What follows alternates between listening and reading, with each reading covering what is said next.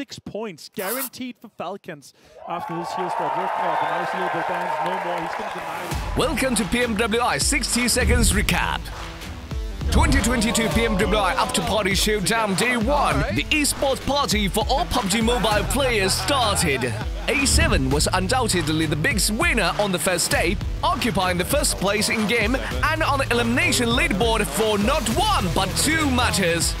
In match 3, they scored a massive 19 eliminations with only 48 players participating, cementing their position on the leaderboard.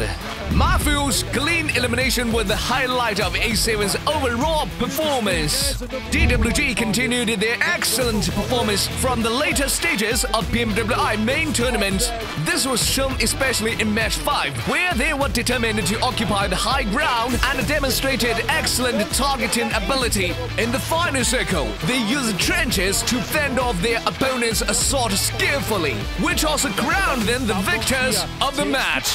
The most entertaining performance, however, was when Team Falcons, the home team, danced outside the circle when it was impossible to get a chicken dinner in this match, which brought joy to the scenes of Afterparty Showdown.